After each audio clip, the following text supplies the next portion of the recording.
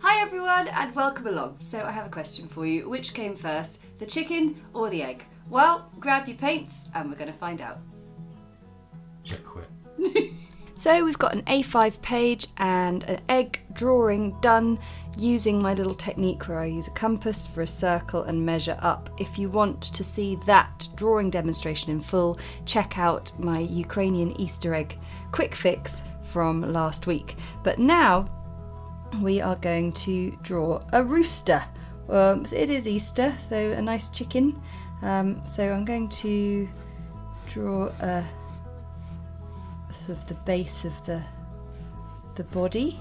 So it's a sort of an oval with a bit more of a point to it, and we're going to get some legs going there. This is a sort of simplified rooster, and then we'll come up and come back on ourselves.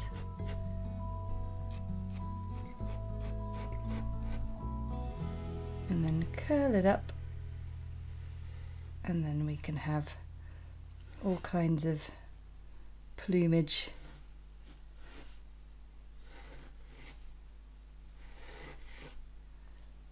And then on this side we'll curve all the way over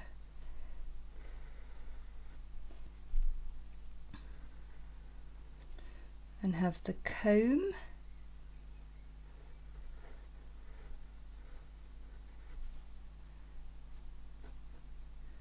And a little beak.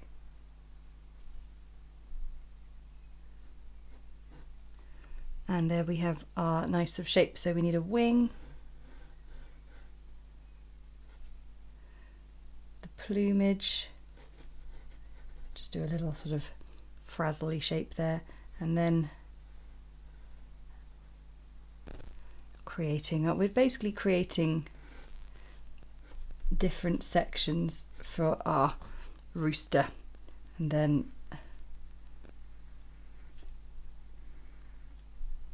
some little feet.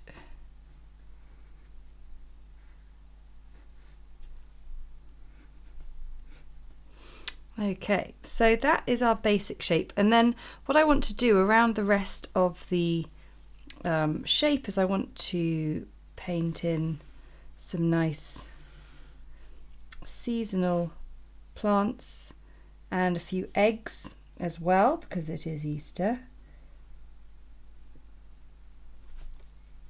So I am going to just fill in the egg shape with some stems like that, and eggs as well. Now we're going to do this in a limited palette of just blue, because I love the idea of this design almost having a sort of china plate tile pattern feel to it. So what I'm doing is I'm just using my mop brush to wet the area as close to the edge as possible, and trying to be neat and tidy with it. There we go. You can see it's just a case of wetting the area but not sort of overloading the page with it. And I'm going to use some Cobalt Blue Deep, and what I want to do is I just want to do a sort of fairly pale wash of colour to just create the sense of the outline of the egg. So I've got my size 8 brush, and the hope is that you can see how the colour has sort of bled in to the middle nicely. And you can do like an extra sweep with the brush if you want, just to try and smooth it, but it will smooth on its own, so don't fuss over it too much.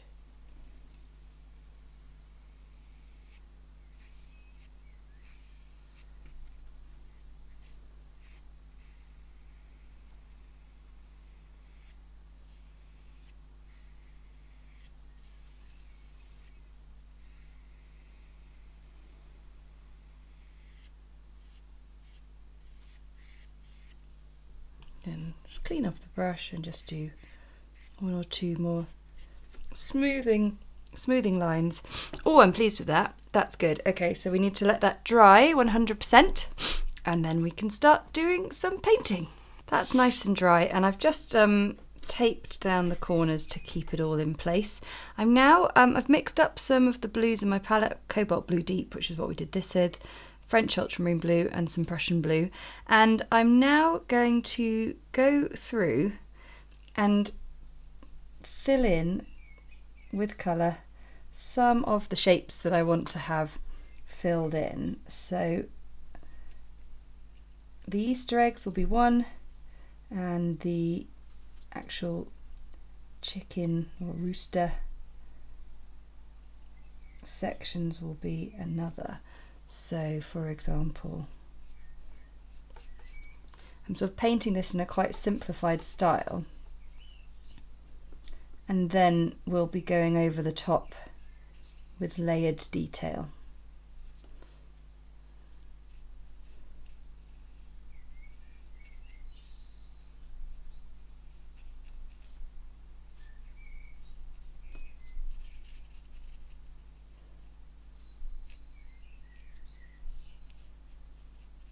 Keep these washes nice and diluted because we're going to be layering over the top with different concentrations of colour when we're doing some fine line detail later on. So yeah, you know, choose your colours. I am doing it all in blue, different tones of blue.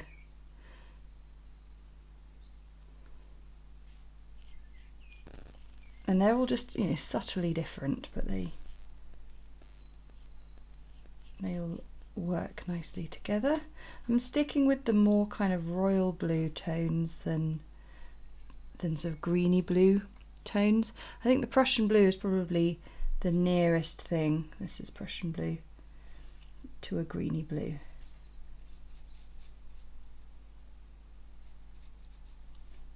Now I'm going to focus on the flowers, so I'm going to just draw in some circles where I want the flowers to be, and I'm just going to do really simplified daisies and a few snowdrops, I think. Actually no, I think we'll just keep it really simple, just do daisies, because this is a stylized piece and we're going to be adding some fun details to the rooster and the eggs and everything else. So that's the interesting thing, isn't it, about not overloading your piece with too much detail when you've got loads going on already, you just don't need it. So I've got my size 0 brush, and I'm going to just enjoy painting in lots of little separate petals.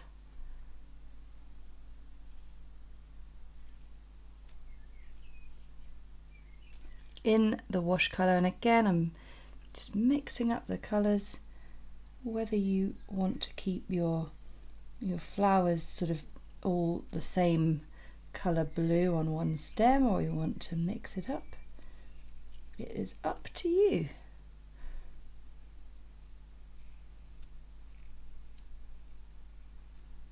And the whole point of this is we're placing things to sort of fill the space nicely, but every now and then, you know, you might have something a bit close together, so you can make your petals a bit smaller like that.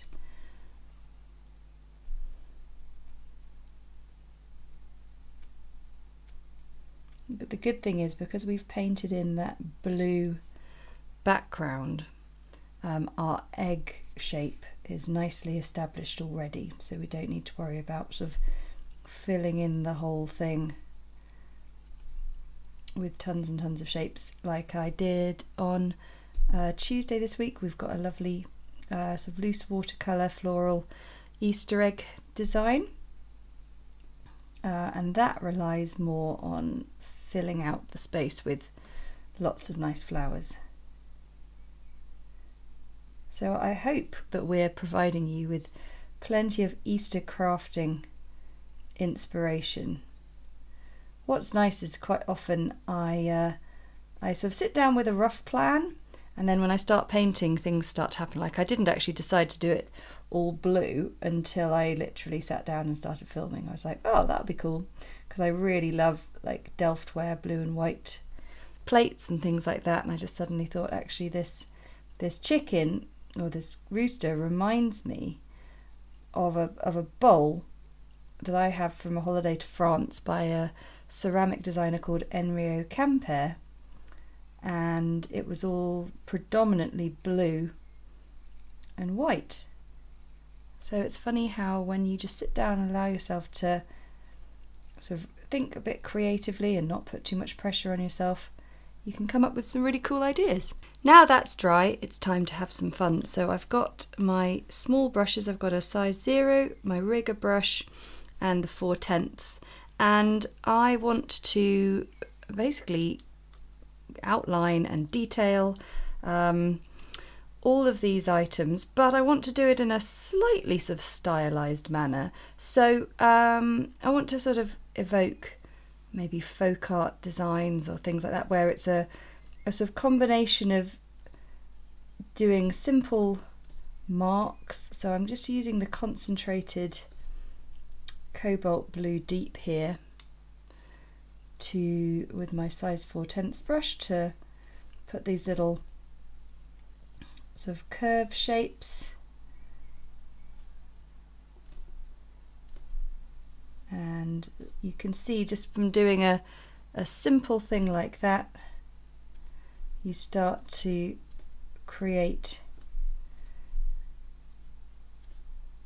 a nice texture, and essentially we're just going to work our way across all of the areas and find interesting ways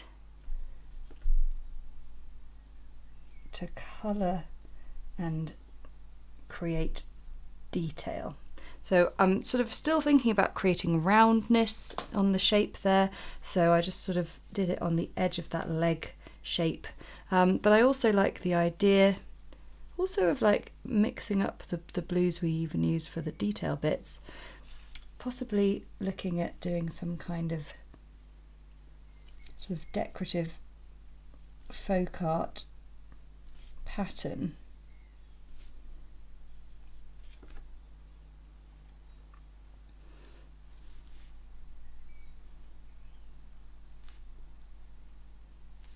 So doing some kind of little flower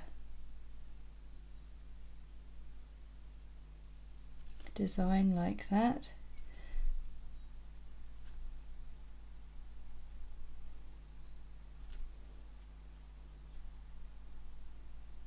This is one of those projects to take your time over, to enjoy the detail making, and to think about what would make a fun pattern, and then there's always more you can add in. But what I really like about these is how they will stem literally from nature,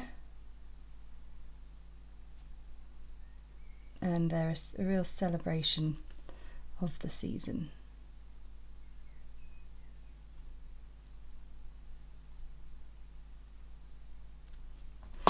So I've added some little dashes to the feathers, dots to the eggs, and then with the little flowers I'm playing around with a few different sort of styles, essentially just using my 4/10 brush to circle the middle, maybe add an extra dot in the middle, and then some kind of detail to the petals if they're big enough.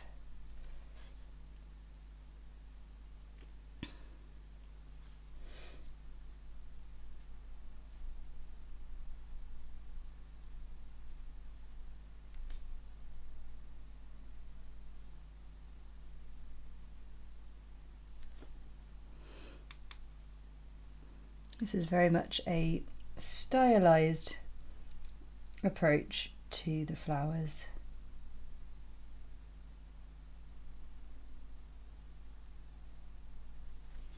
So I'm now at the stage that I've filled in all the patterns I want to fill in. So for that one there, I just did a load of little loopy shapes and then just put a slightly more squashy, fat little curve in there. But now what I'm going to do is I'm going to use the rigger brush to do some more sort of long lined outlining. So here we go. So you can just see how great the rigger brush is. And then also with that we can add some leaves. So I'm just painting in some extra little lines. It's such an amazing brush, this, and a brush that I sell. If you want to get your hands on one, you can just go to my Etsy shop or my online shop and yeah, experience the joy of the amazing control of the rigger brush.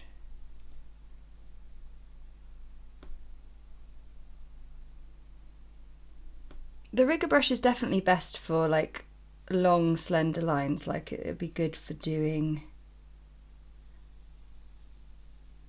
lines for the feathers.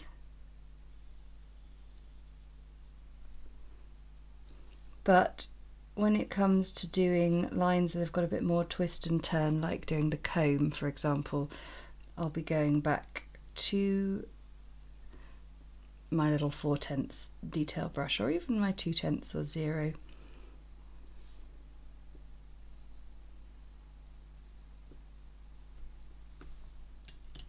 So I'm now going to outline all the other bits that I haven't sort of added any detail to, or that have just been left bare, like the chicken's feet.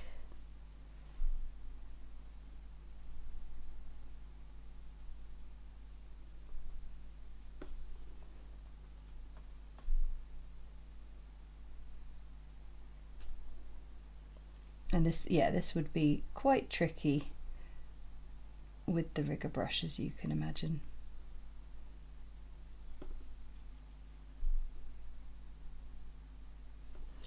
And then of course, now you've got that smaller brush, you can just add in these leaves that I was talking about. And that just means you can fill up any empty spaces. So there we have a lovely sort of full chicken and egg design, and what you could do, I quite like the idea of maybe doing a little dashes around the edge, just sort of nice and rough, and just I like sort of making these patterns really sort of hand done.